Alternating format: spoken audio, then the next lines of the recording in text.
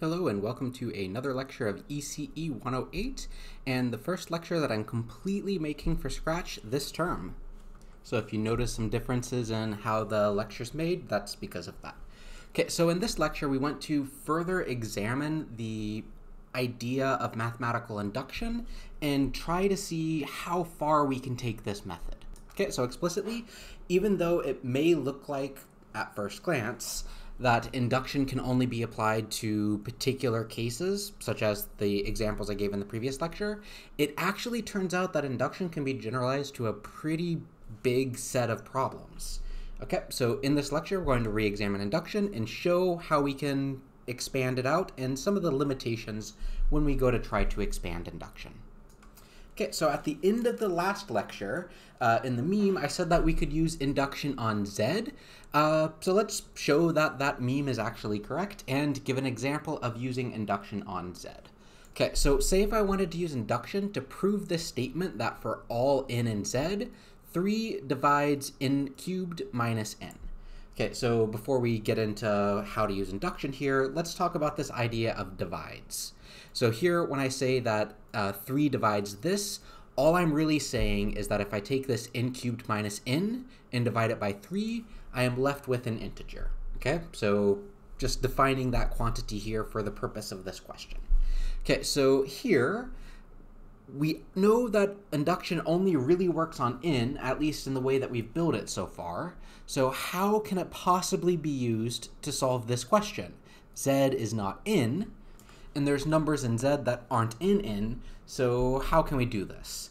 Well, one way we can go about doing it is to just use case analysis along with induction. So to be explicit, we can do induction twice. One, we can apply induction for all integers n greater than or equal to 0, and we can show that 3 has to divide this. And two, we can then show that for all integers n less than or equal to 1, then 3 divides this n cubed minus n. Okay, so one thing to be careful of, in the second case, here our induction is going to be slightly different because we're talking about decreasing values of n instead of increasing values of n. Namely, instead of showing that p of n implies p of n plus 1, we show p of n implies p of n minus 1. Okay, so if we take these two cases and put them together, we can see that this very clearly covers all of the cases of the original statement. And in practice, it's actually okay to have overlapping cases for these two C1 and C2, and that actually can help us reduce the amount of work we need to do. In particular, and oftentimes, we will replace the C2 with n is less than or equal to 0, and then we have the same base case when we prove C1 and C2, which saves us a little bit of work there. Okay, I want to end with one more method that you can use to use induction to apply it to methods like this. You can first show your standard induction, so just to be explicit here. Another way of tackling this problem is, one, we could first show that p of 0 is true. We could then use induction to show that p of n for n is greater than or equal to 0 is true. And then finally, instead of doing induction again for n is less than or equal to 0, we could show that p of n implies that p of negative n is true. So if we did this last step, this would show that since it's true for n greater than 0, then it would be true for n less than 0 as well. Okay, so oftentimes you might see this as an alternative to doing 2 full-out induction proofs, but for this lecture, I'm just going to do 2 full-out induction proofs. It gives you some good examples of inductive proofs, so I find it useful to do that here. Okay, so let's make a formal proof using this case method as opposed to using this this other method here. Okay, so instead of doing the rough work first, let's just jump straight into the formal proof because we've seen a few examples of working out the rough work, and generally it's the formal proofs in that writing process that students kind of struggle with here. Okay, so let n be an integer, and let p of n be the proposition that n divides n cubed 3 divides n cubed minus 3. Okay, so since we're doing case analysis, we'll now start with our overarching case analysis and prove both of the cases via induction and then combine them together. Okay, So if n is greater than 0, we will proceed by induction. So for here, our base case would be the case where n is exactly equal to 0. So for base case, if n is equal to 0, then, well, all I need to do is show that 3 divides this thing. Well, let's just plug it in. Well, since 0 is equal to 0 to the third minus 3, and this thing's divisible by 3, namely 0 times 3 is equal to 0, then it holds trivially that this is true, and thus p of 0 is true. Okay, so base case done. So now for the inductive case, I want to assume that this statement p of n is true for some k greater than or equal to 0. So let k greater than or equal to 0 be an arbitrary integer, and we assume the inductive hypothesis that 3 divides k cubed minus k. Okay, so now what we want to do is we want to show that if this thing is true, if p of k is true, then our p of k plus 1 is true. Well, let's examine what the proposition here would be for p of k plus 1. I would want 3 to divide this thing where I replace k with k plus 1. So let's just examine this expression here when I replace k with k plus 1. So that's what we get here, and let's expand this out, right? My goal is somehow to take this expression here and use the fact that k cubed minus k is equal to 3 times some integer to be able to simplify this out to show that this thing is also divisible by 3. Okay, so direct computation, I can expand this cube to get this term here. Okay, pretty straightforward. And now I can combine these terms to get one big polynomial. So here I can note that the 1 and the negative 1 would cancel, and the 3k and the negative k will become a 2k. Okay, so now this is what this thing simplifies to, and I somehow need to use this fact that 3 divides this somewhere in here. Well, if I want to do that, it's kind of useful to end up with an expression k cubed minus k out of this. So what I'll do is I'll add and subtract k. Okay, so if I do this, I could take the negative k and absorb it here, and I could take the positive k and absorb it here. Okay, so just kind of verifying this, you can notice, hey, if I simplify this out, I do in fact get this expression here. Okay, so now here, to simplify this term, I want to use my inductive hypothesis. So I say, by the inductive hypothesis, we know that there exists an integer j such that k cubed minus k is equal to 3j. Okay, again, this statement here just comes from the definition of 3 divides n cubed minus n, which we haven't formally defined, but we're only using it for this question, so there we go. Okay, so from here I can now simplify this out. So I can say, thus, this thing is equal to, well, I can replace this with 3j to get this, and now every term has a 3 involved, so I could factor out the 3.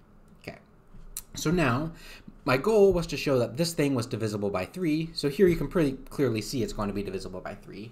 But if we want to be a little bit more formal, we can say, hey, since this thing is an integer, then by the definition of divisibility, p of k plus 1 is true, and thus, by induction, p of n will be true for all integers n greater than or equal to 0.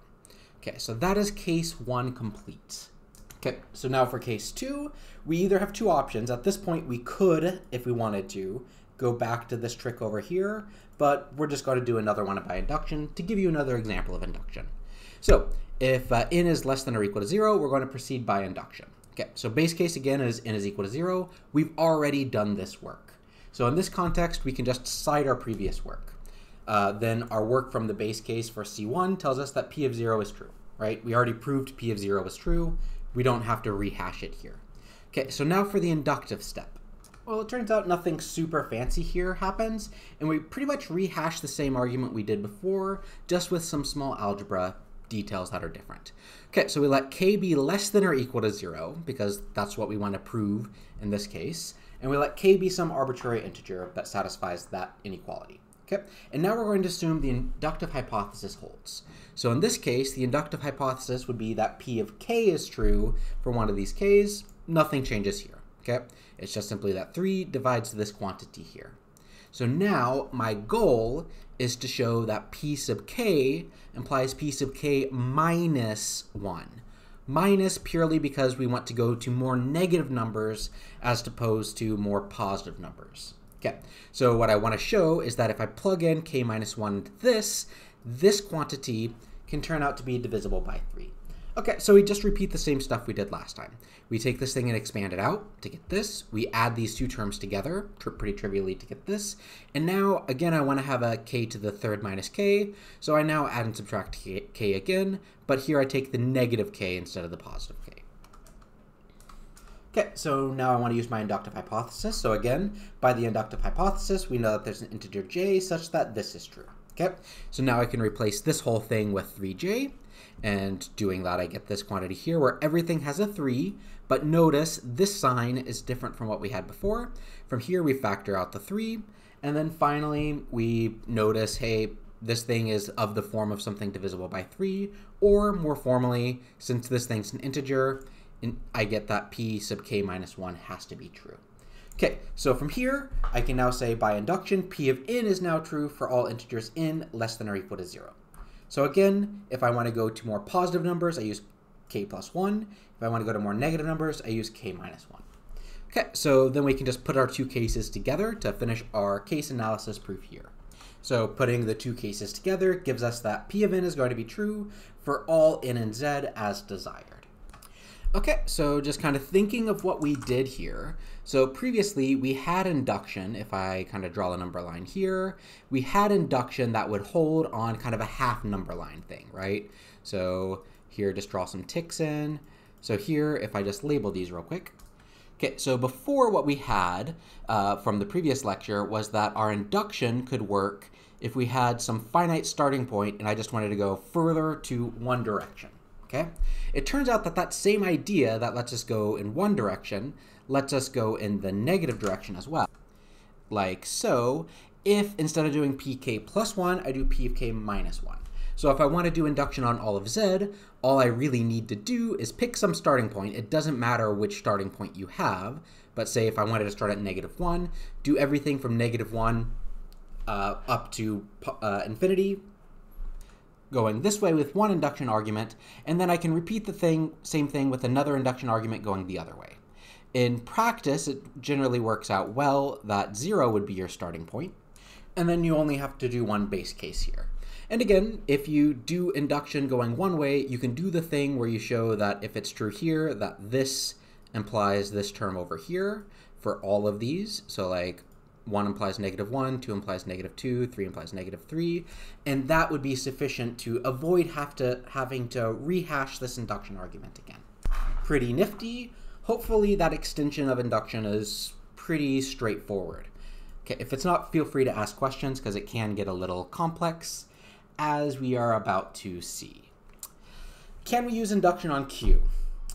Well, yes, induction can be generalized to all of Q.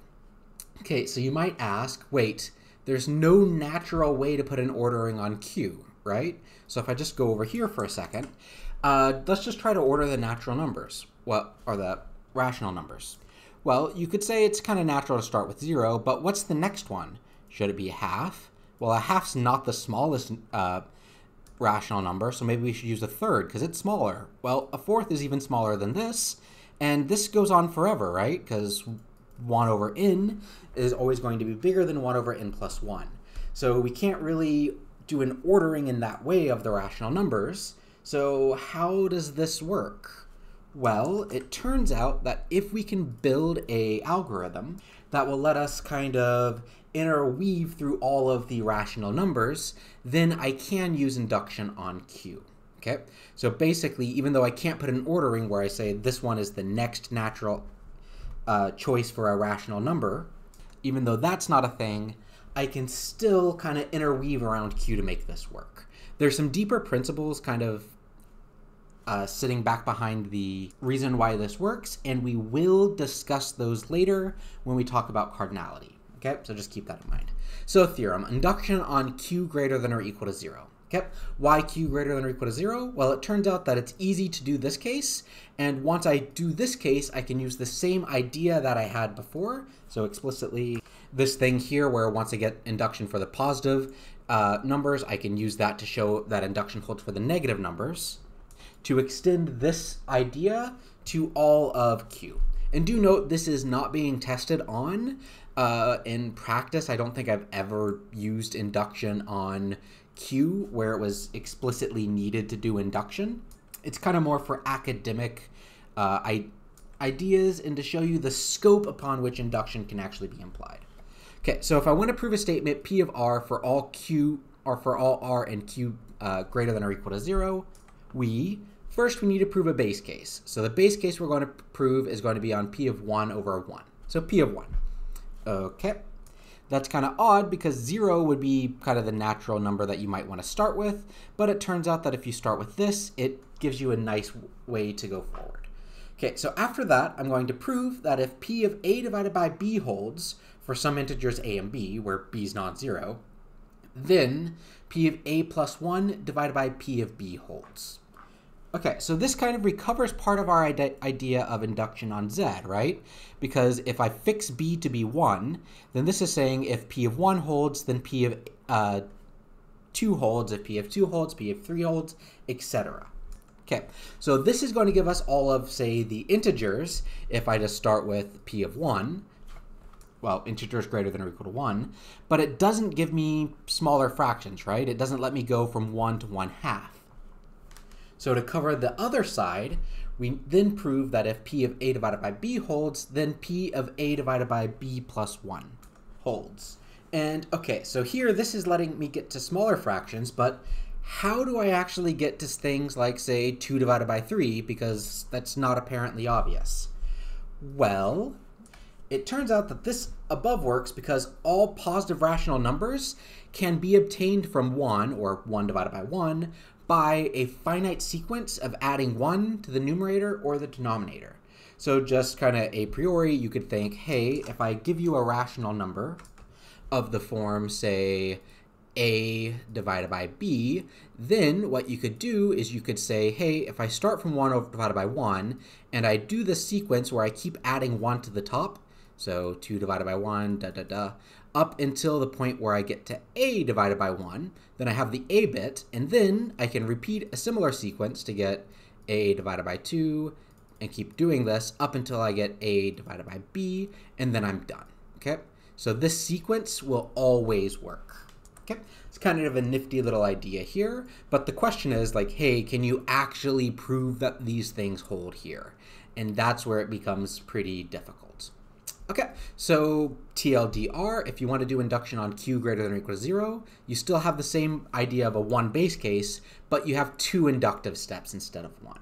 Okay, so again, with this above trick, I can then extend this to all of Q by using the same trick that I used to extend it from N to Z. And kind of a nice way to see this little feature here happening is by examining this thing, the Calkin-Wilf tree, which I just stole this one from Wikipedia. If you start at 1/2, you can get to these 2 values by doing this extension. And then from here, you can just repeat this process forever. And it turns out that all the rational numbers are sitting here precisely because of this argument here. So this extension works. Can I extend it further? Well, it turns out that you can. You can actually extend a form of induction to all of R. And this might be quite surprising that you can do this, given some facts that we actually cover later on in this course. So just reading off the text, it's surprisingly enough to do this extension to all R, but not in the way that you might expect. And the reason why the way that you might expect that you could do this, namely kind of this idea where you go through and interweave through all the real numbers, is because of some facts that we're going to cover later on. Namely, you can prove that it's not possible to do an algorithm like this to get to all of the real numbers. But explicitly, these facts are Q has the same number of elements of Z, so I can interweave all of the elements of Z by kind of building this relation between Z and N. Further, Q positive, so the set of all the positive rational numbers, has the same number of elements as Z and N, and Q has the same number of elements as the positive rational numbers Z and N. But it turns out, and we'll prove this later so you don't have to worry too much now, R has more elements than N. Not all infinities are the same size. And this is a problem for induction because induction really works by saying, hey, you can go 1 at a time and you can just repeat this process ad infinitum and you can cover all of them. But it turns out that that doesn't work for R. So how do we extend this to R?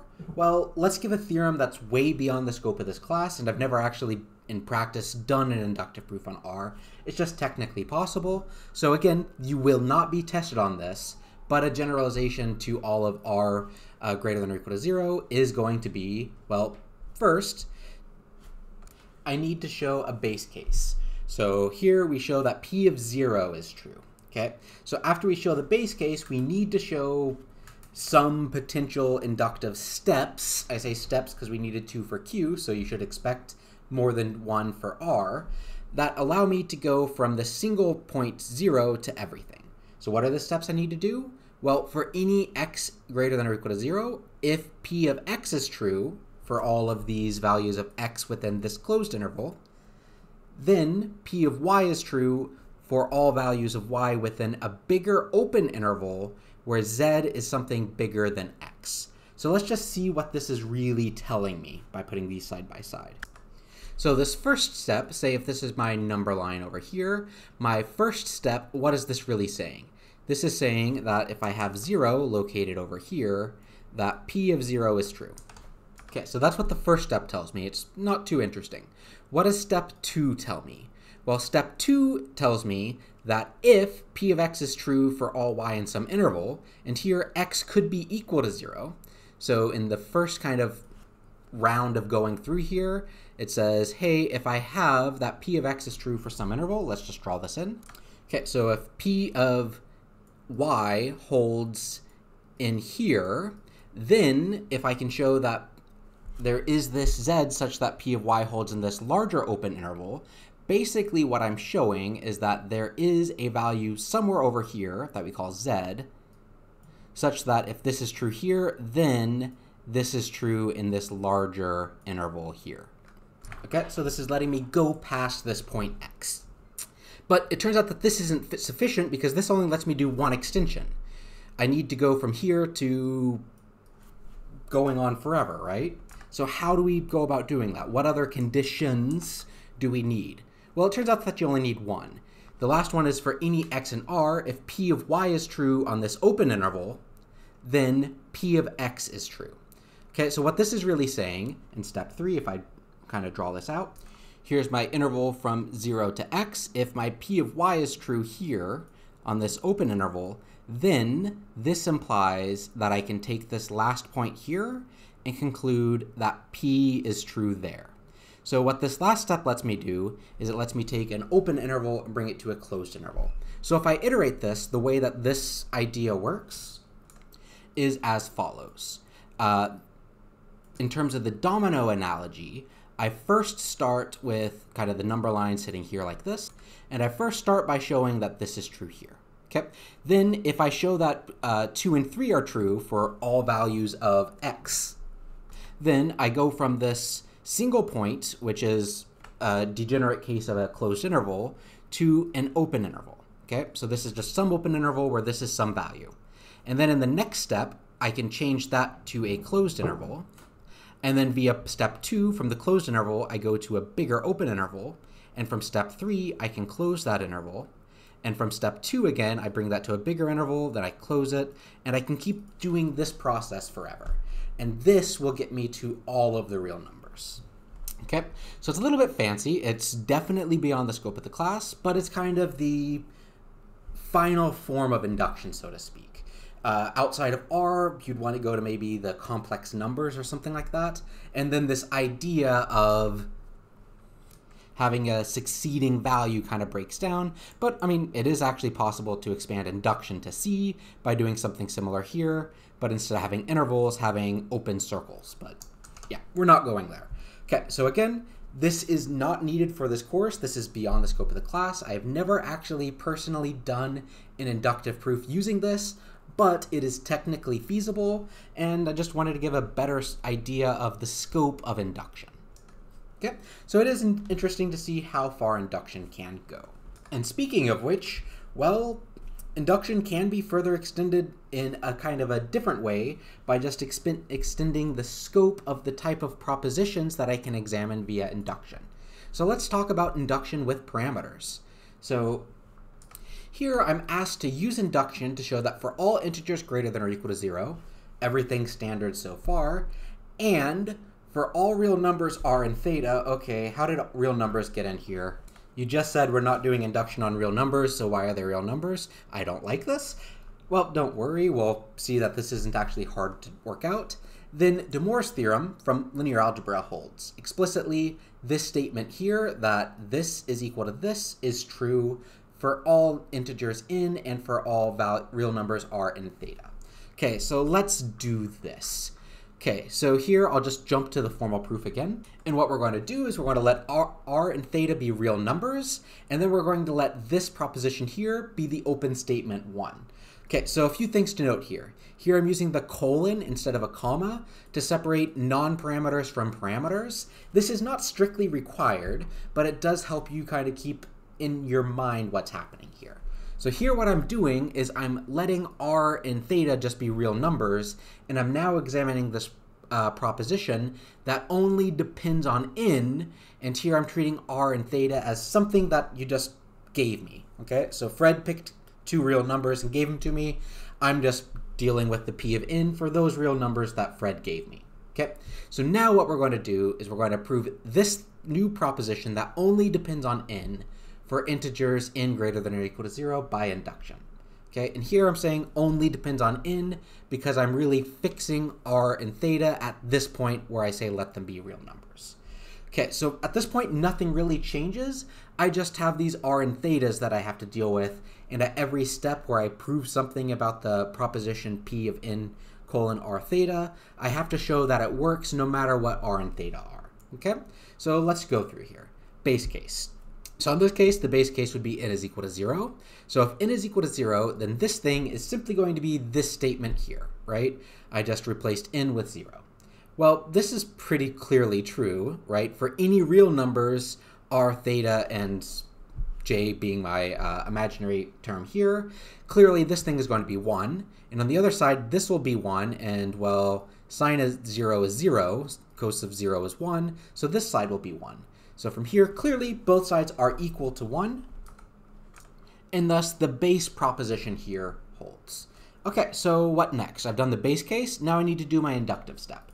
Well, here, nothing fancy changes. I'm doing the same kind of standard induction step. So let's just kind of put our little wording here. So for some integer k greater than is 0 equal to 0, we are going to assume that p of k colon theta colon r holds. Okay, so while it's not strictly required to say this, it does actually help you to figure out how to do the inductive proof sometimes.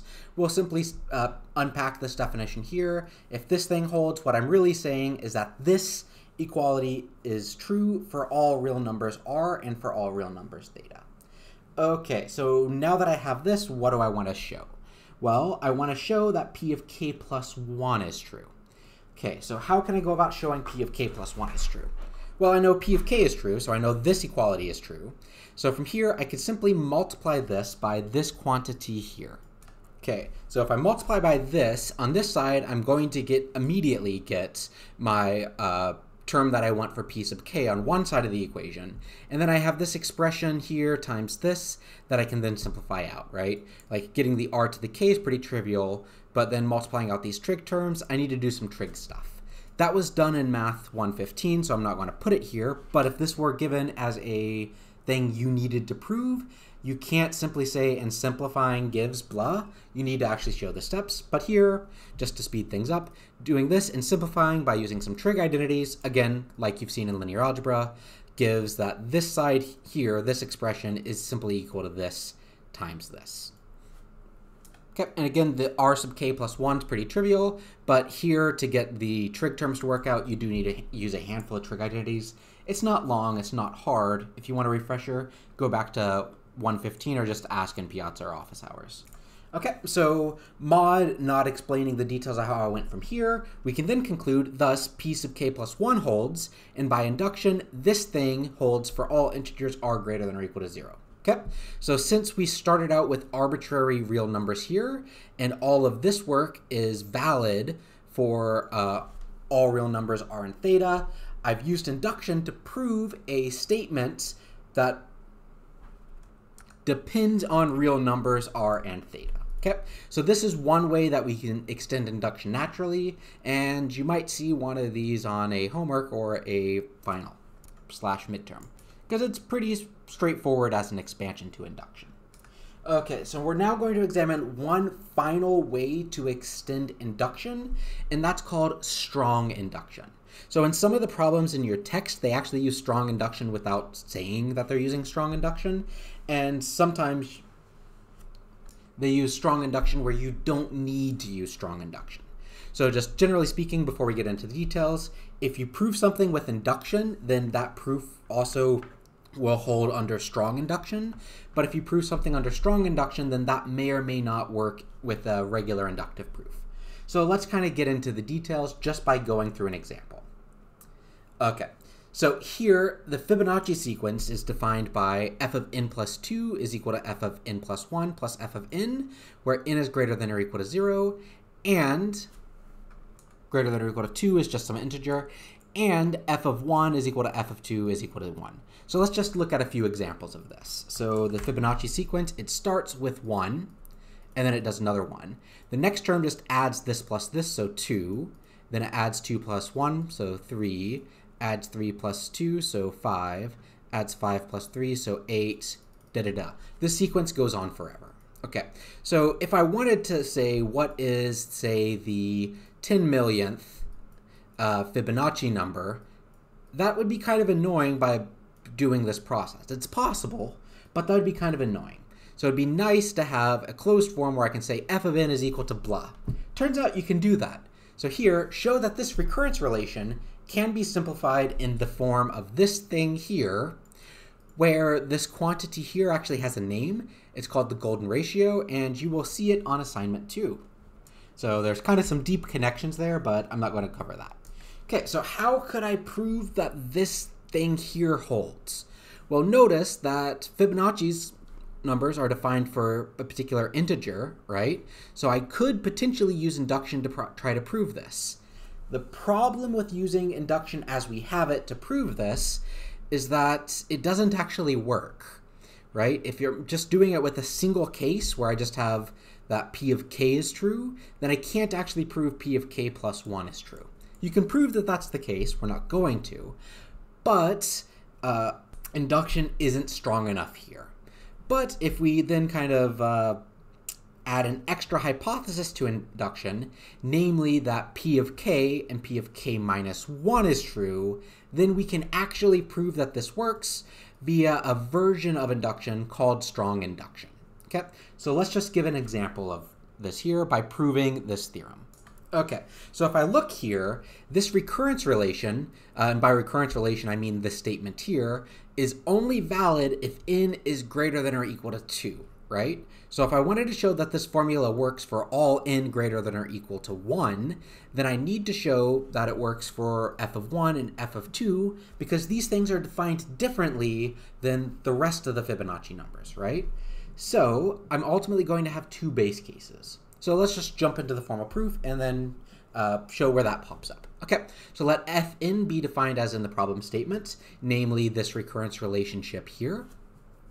And we're now going to use strong induction on this proposition that f of n is equal to this. Okay, so here for our base case, we're going to have two base cases, again, because the two values are needed to actually start the sequence, the 1 and 1. This is given to us as kind of an extra statement outside the recurrence relation.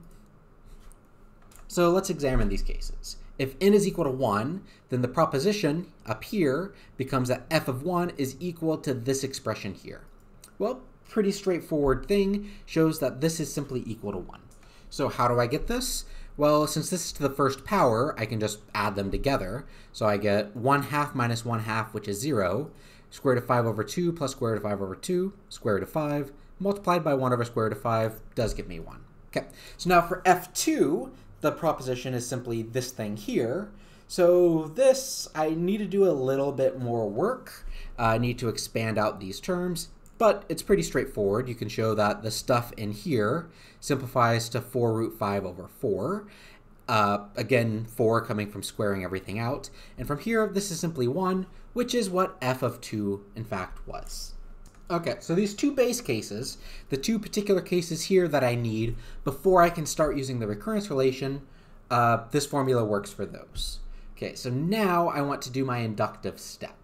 So I'm going to suppose that for some k greater than or equal to 2, p of k and p of k minus 1 both hold. Okay, so here, this isn't my standard induction, right?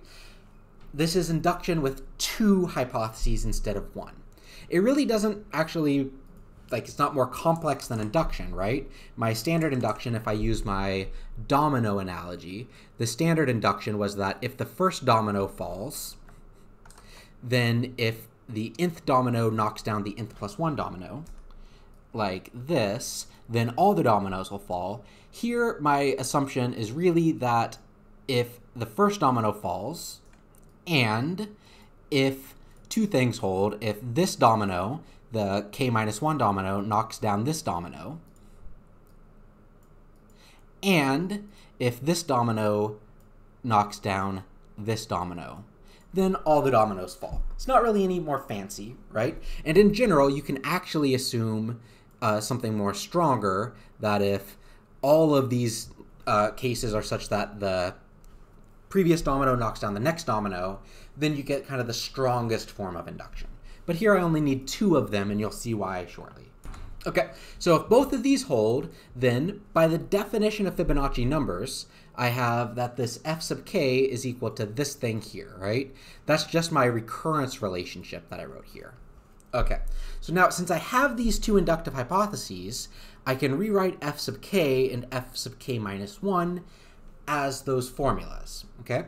And again, I know that I can do this for these 2 cases here because I proved the 2 base cases, right? So if I only would have proved 1 base case, then one of these formulas here isn't guaranteed to hold, and my proof doesn't work. Okay, so here by the inductive hypothesis, I can replace this guy with this, again, because p of k is true, and I can replace this term with this thing here, again, since I'm assuming this case here holds.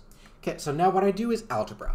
Okay, so here I can replace this guy around by taking this term and putting it over here, basically swapping those 2 terms, and this gives me this thing here. So here I have this expression here and this expression here. And next I can do some algebra, and I can note this term is equal to this term here. Okay, so explicitly, to expand this out, you really want a thing called binomial theorem, which we have not covered yet. We will later. So I'm suppressing the details here, but this is a true statement. I'll do a proof by authority here that this is true. And later on, we can actually prove it, and I actually might make that a homework question later to fill in the detail here. Okay, and then from here, you can note that this thing can be rewritten in this form here. This is the thing that I wanted to prove, right? I wanted to show that f of k plus 1 could be written by this formula here. Therefore, I'm done. Okay, so again here, I used the fact that this thing is exactly equal to this sum here for all x and r. You can take it as an exercise, but you need binomial theorem to prove it, which we don't really have yet. Okay, so from here, I can thus conclude that p sub k plus 1 is true, and by strong induction, p of k is true for all k greater than or equal to 0. 1, greater than or equal to 1, not 0. Okay, so that's an example of strong induction. So really what you can always do, if you wanted to, you can replace the inductive hypothesis that p of k is true for some k greater than or equal to k to p sub I is true for all I less than or equal to k for some k greater than or equal to 2. Okay, so basically domino analogy, you don't just, it's okay to assume something stronger than this kth domino knocks down the kth plus 1 domino. You can in fact assume that all of these previous dominoes knock each other down. Okay, and that's the idea here of strong induction. Okay, I may not even give you an example of strong induction throughout the course, but I could say on the final or the midterm. It's not particularly hard, but if I ask you to do strong induction, then I would tell you what induction hypotheses I want you to assume, just to make the process of figuring out how to prove the thing a little bit easier. Okay, so that concludes our examination of induction. So kind of TLDR, you can extend induction from N to Z, which I do expect you to know how to do those types of proofs for Z. We can then extend induction from Z to all of Q, which you're probably not going to get a question involving that at all unless I really hold your hands doing it. And you can further extend induction, or a kind of form of induction, from Q to all of R, and you're definitely not going to get an example of doing that. And then finally, induction can be extended pretty trivially to a form of induction that's equivalent to induction, but here where I say equivalent, I mean the axioms you need to take are equivalent to induction, but it can be used to solve questions where induction just doesn't work on its own, right? Like this thing here, you do need these two hypotheses to prove this, which means in turn that you need these two base cases to be proven. Make sure you do that. Okay, so you have no assigned reading from here. Definitely go back, look at those induction questions again, now that you have some better examples of doing an induction and a better idea of the scope upon which induction can apply. So we leave you with meme, induction on R, upgrade, induction on Q, go back, induction on R, I said go back. Okay, so I hope you enjoyed this kind of exploration of how mathematical induction can be generalized, and I will see you in the next lecture where we cover how to decide which proof technique you might want to use on any given problem. See ya!